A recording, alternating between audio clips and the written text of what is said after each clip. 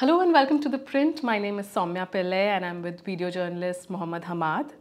And we are joined by a very special guest today, Professor Heino Falcke.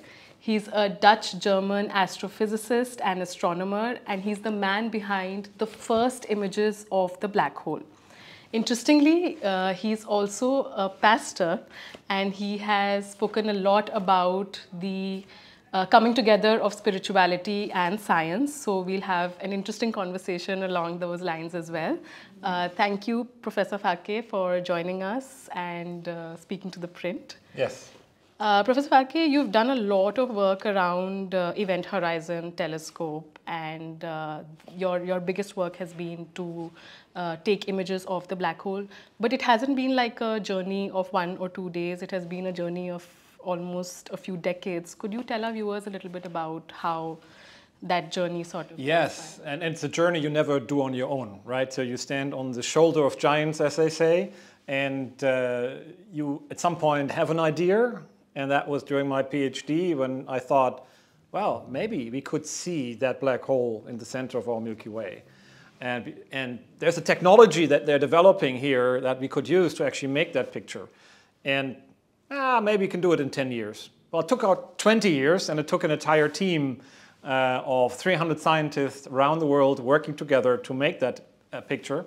So it was quite a journey from learning about all the science that was before, realizing, well, there is something interesting. There may be, maybe these black holes, they could be seen, and they would no longer be just science fiction. We could turn them into some observable reality. And get some certainty on their existence, and then to actually make it happen, which all kinds of detours along the way, and then a fantastic experiment that we did together with all these many young people that were involved that really made it happen in the end. So when you took those first images of the black hole, how significantly has those images changed our understanding of black holes in the universe, and how will it sort of become like the building blocks for the science that happens in the future now? Yeah, now black holes are sort of the fundamental limit of space and time, and they're characterized by the event horizon where light disappears and no information can come out. And so it's really the end of our knowledge, so to speak.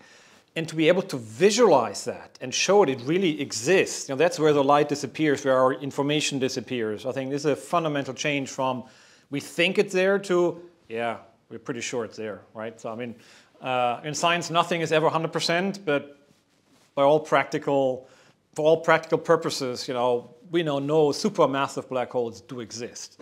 And so it's from going to something that's in your mind to actually seeing something, on a screen, on paper. It does exist.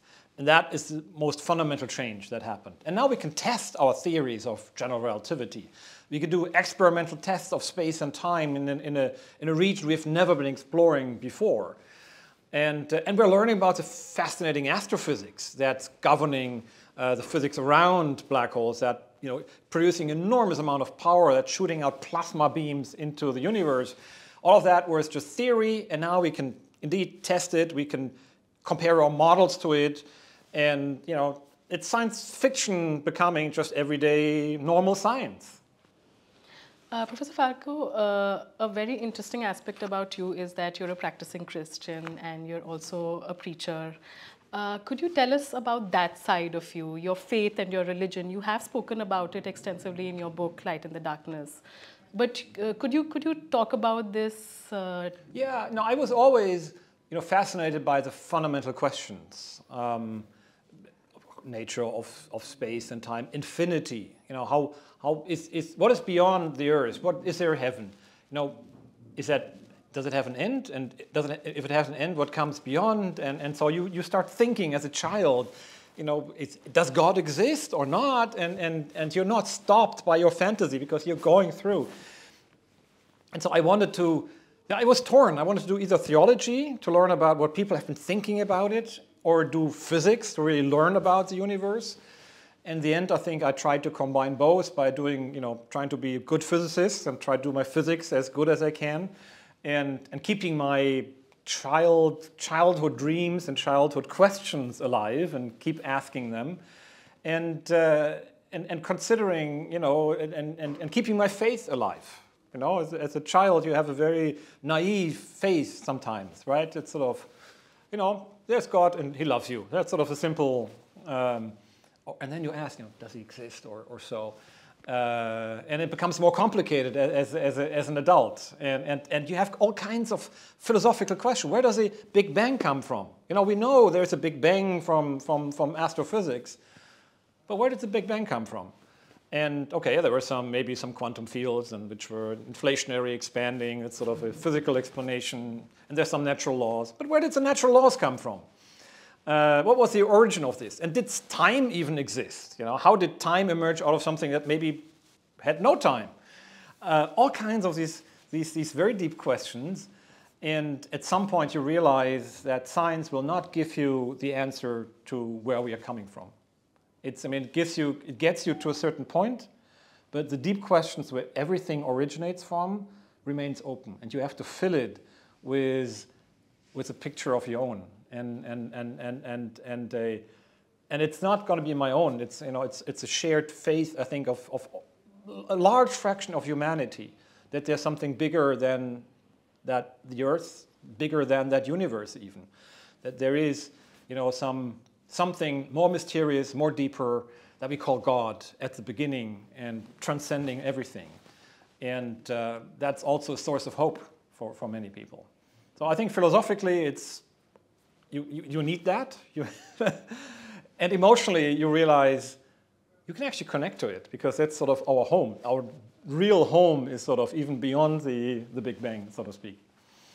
My next question is going to be a little philosophical. As a scientist and as somebody who has great sense of spirituality, do you think these two concepts can be held independently, or do you think that there is a coming together, a more harmonious coming together? Yeah, I would not call myself the most spiritual person on earth, to be honest. You know, I'm, I think, a pretty down-to-earth physicist, but you know, I do believe there is, you know, a deeper reality behind it. And I think it's a bigger reality than just the reality that science gives me access to. But also because it is so difficult to access it with observations, you have to be also very careful, right? To not make outrageous claims. You know, sometimes we have people who have a certain faith and they have a very clear idea how the world should be. And what you learn in science is that the universe is sometimes more creative, it always corrects you, and you need to find a new idea because the universe is just from what you imagined it. And so I think religion opens you a larger world, but you absolutely need to be open to the input that science gives you. It will correct your understanding of the universe. If your religion doesn't incorporate what science tells you, your religion is incomplete, right? Because it needs to encompass everything. And I do not believe in these being completely different worlds. We live in one world, right? And I think what you need to do as a human being is bringing the scientific facts that you learn, that you live by, together with your hope, your faith, and maybe the love you have for each other and for the universe. You have to bring that together in a coherent picture. And that's not an easy task, to find that right balance. Bringing you back to your work, Professor Falcke, what is it that you're working on currently? If you could give our viewers a little bit of a sneak peek about what the next few years is. Oh, I mean, right now I'm actually writing another book about sort of, you know, the history of us from the Big Bang till today and actually into the future. And that connects to some degree to black holes as well, because maybe black holes are not the end point of everything. You know, there's Hawking radiation, which says that black holes could evaporate. And we just published a paper where we said maybe not only black holes evaporate, maybe everything can evaporate. Maybe gravity is sort of not only the creative force of the universe, but also the ultimate destructive force of the universe, which will sort of make us go away again. Don't worry, it will take, you know, tens of 100 years for the last black hole to evaporate, so it's not a near threat. But you know, black holes bring you to these very fundamental questions of beginning and end of the universe. And so this is a big picture, But then we still want to understand how black holes work. And so we're now building a new telescope in Namibia, in Africa, to actually extend the network of telescopes that observe black holes. We want to make movies of black holes. And eventually may go into space, building a telescope that's larger than the entire Earth and gives us really very sharp images, this sharp ring and movies of black holes, like in Hollywood science fiction movies. You know, Interstellar, may become complete reality in the sense how we see black holes, right? How sharply we can see them and how deeply we can understand their physics. And so, that will happen in the next 10, 20 years. I think we will understand black holes, how they work, how the astrophysics works. And that's will be a normal part of physics. You know, I'm not sure you learn it in primary school, but it will be something will be very normal for us to think about black holes and say, yeah, of course, that's how they work. So the next 10, 20 years does seem to be like a very exciting year for science and technology. Absolutely, yes. Thank you so much for speaking with us, Professor Falcke. Thanks to our viewers who joined us through this interview. This was Soumya Pillai with video journalist Mohammad Hamad.